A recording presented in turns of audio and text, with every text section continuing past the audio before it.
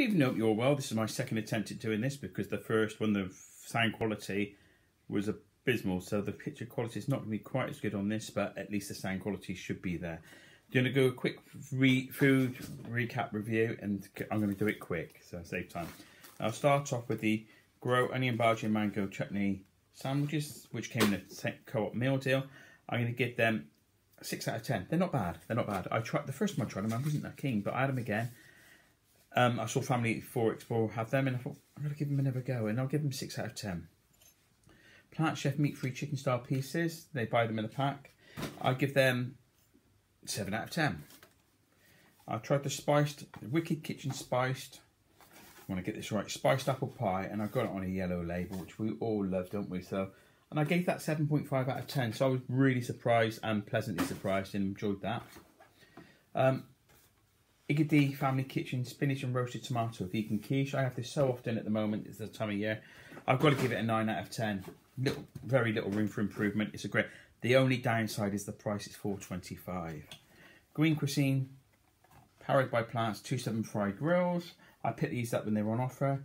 I'm going to give them 8 out of 10. They're really good products. I do enjoy them. If you've got room in the freezer. This was the best, probably the best surprise of everything. Second best surprise of everything I've come across lately. Green Cuisine, Powered by Plant, 2 fishless battered fillets.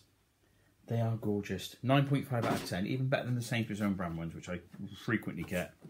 I picked them up on offer for £2 from £3. They're normally £3, so they're dearer than the Sainsbury's own brand, but they are a really good product. I picked up some pulled barbecue chunks when they were on offer. I'm going to give that 8.5 out of 10. They're great. I'm sorry if I'm doing this fast. It's just, like I said, it's the second time.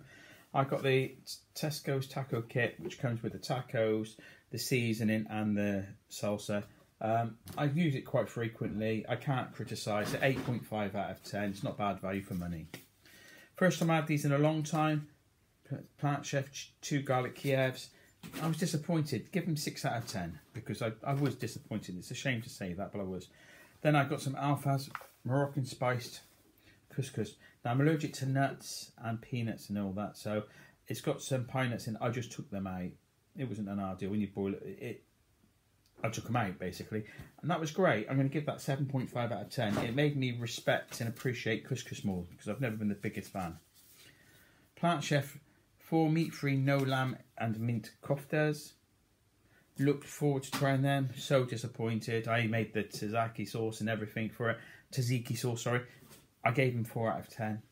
And I'm being generous at 3 out of 10. Actually, 3 out of 10 now. Richmond meat-free meatballs. I always have a problem with Richmond because they use the worst products in the sausages. And I've known that for years, but I know vegan's a completely different ballgame. You've got to take your hats off to them with their bacon and their vegan sausages and their vegan bacon, I should say. Give them 8.5 out of 10. They're great. They are genuinely great, like the bacon.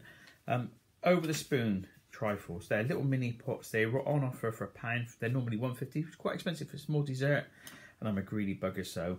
But I'm going to give that 8.5 out of 10. Meatless Farm mince, plant-based. It was on offer. I picked it up and I had them with the tacos.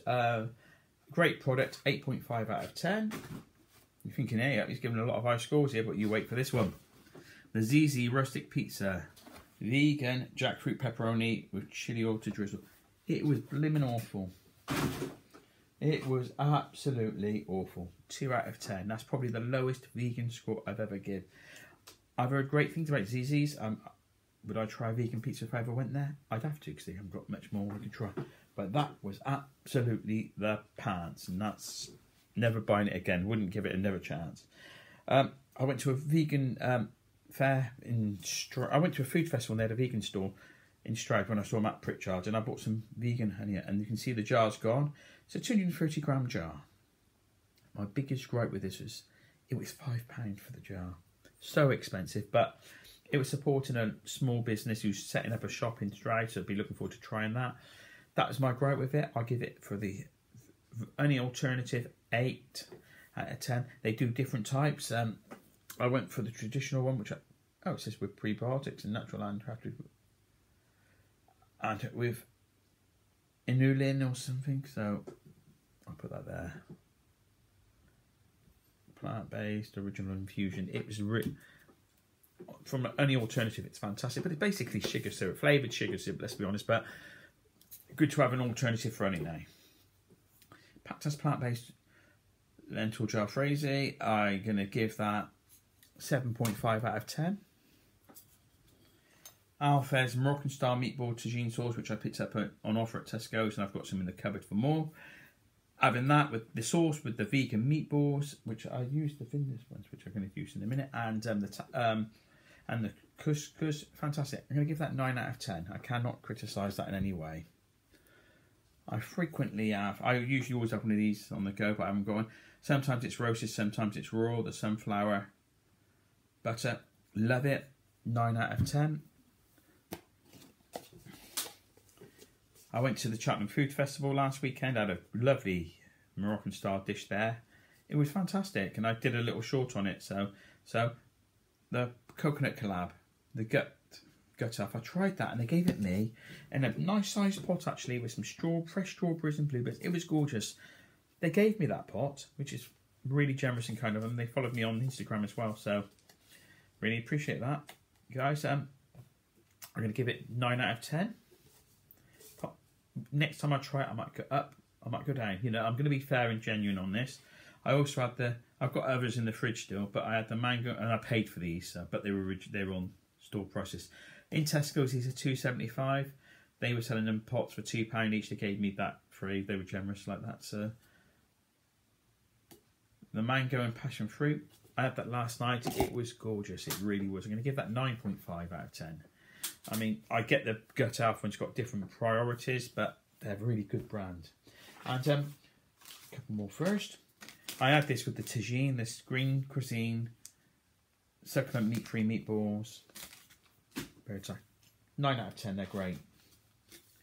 Better Naked Bacon Rashers without the oink. 8.5 out of 10. I had these last night. Viva Era plant steaks. I didn't do a short on it, I don't think. Really good. They're on offer at the moment. I think they're $2.50 from £3, £3.50 normally. I'll give them 8.5 out of 10. I'll have them again. They're just, you know, I don't know. This isn't pork sausages, and I know the dates there. They've been in the freezer. They were great. I mean, this isn't pork. This isn't range, which are crowdfunding at the moment. They're a really good range, aren't they? So I'm going to give them 9 out of 10. They look like sausages. They taste like sausages. I know they're not technically. What's a sausage, eh? But yeah, really good. I got the Grow, which is a co-op range, red velvet latte. 3 out of 10. I wasn't a fan. I really wasn't a fan. Sorry, it was part of a meal deal, which was the. Now I'm doing a big experiment. I'm not going to talk about it because the last time I did. Oh, I'm going to do this. I'm going to do that. I tore my Achilles. So now I've been going to the chiropractor since. Luckily now I'm on the mend, and my next one's on August 16th. So I'm trying these as part of a challenge that I'm doing. The Huel range. They do a protein powders and all the rest, but these are already made up. They are expensive. I picked this one up from Tesco's. It's 500ml, and they charge it was £3, but they normally charge $3.50. So that is a really expensive luxury product, but they taste gorgeous, and the texture, the consistency. I picked this one up at my local gym I go to, the Salted Caramel, and then the gym they charge $3.50. But then again, I don't begrudge a gym making a little bit of money on the side for supplying things. I've got the vanilla one, which is currently on offer at Sainsbury's in the fridge. I haven't tried it yet. I've got a few in the fridge, like the yogurts. I'm just going through that phase at the moment. And I'm just going to quickly do something. I'm being attacked by a cat here. Be Zeus, always.